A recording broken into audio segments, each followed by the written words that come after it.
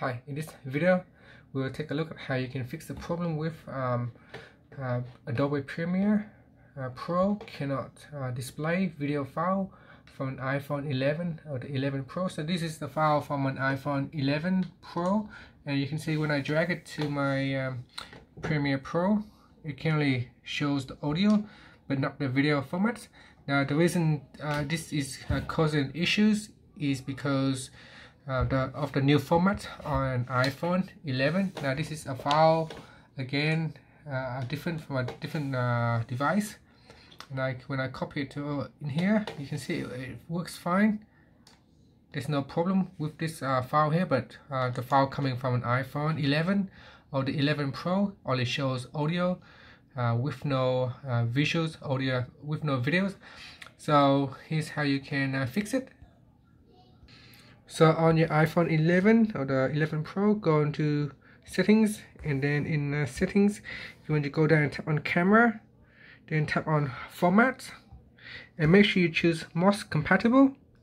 So when choosing the most compatible, you can see here it says most compatible will always use JPEG H.24264, 4K at 60 FPS, and 1080p at 240 FPS, and capturing outside the frame require high efficiency.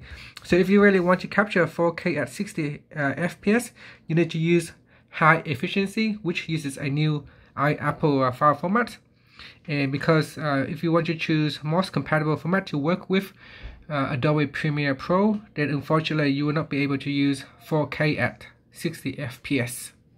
So if you really want to get it working with Adobe Premiere, you're going to need to use some kind of conversion software so that it can convert from one format to another.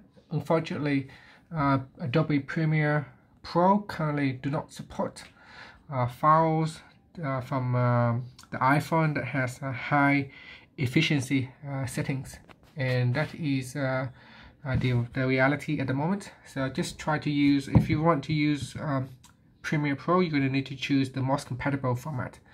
And that's it. Thank you for watching this video. Please subscribe to my channel for more videos.